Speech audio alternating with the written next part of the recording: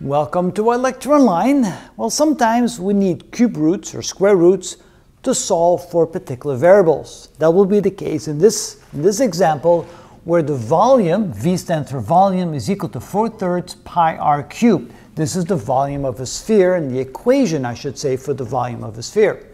So they say that if V is 44, find the value for r, and we're going to approximate pi to be 22/7. It's actually pretty close to that.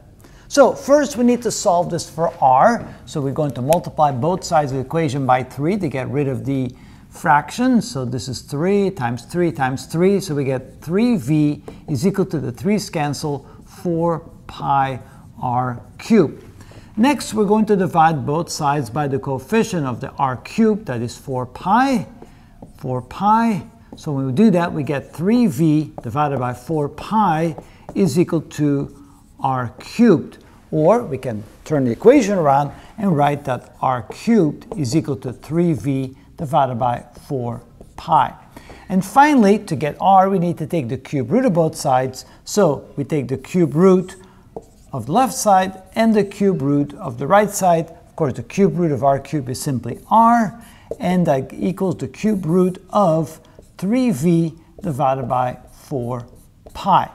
Now we have to plug in what those things are equal to see what r is equal to. So we have again r is equal to the cube root of 3v divided by 4 pi. So let's plug in what these are equal to. So r is equal to the cube root of 3 times v, which is 44, divided by 4 times pi, and pi was to be taken as 22/7. So when I divide by fraction, it's the same as multiplying by its inverse, so we can say that r is equal to the cube root of 3 times 44 times 7, because divided by 22/7 is the same as multiplying by 7/22, so this becomes 4 times 22. Now we need to simplify things. First of all, 22 and 44, they simplify, so this becomes 1, and this becomes 2, and a 4 and a 2, the 2 becomes a 1, and the 4 becomes a 2. So now let's see what we have left. r is equal to the cube root of 3 times 7, which is 21, divided by 2. Now this can be written as the cube root of 21 over, actually that's not what I wanted to do. Let me reset myself here. What I want to do is separate it as a cube root of 21 in the numerator divided by the cube root of 2 in the denominator. The only thing that's left to do now is to rationalize the denominator. So what we need to do is we need to multiply both the numerator and the denominator by the cube root of 4.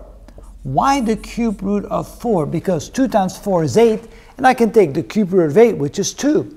So this can be written as the cube root of 4 times 21, which is 84, divided by the cube root of 8. And of course, the cube root of 8 is 2.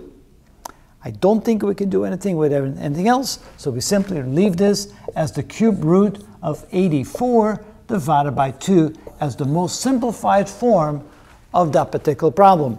Of course, if we had a calculator, we can actually calculate what that is equal to, but for this exercise, it's sufficient to simplify it as much as we possibly can, like we've been doing in this set of simplifying radical expressions.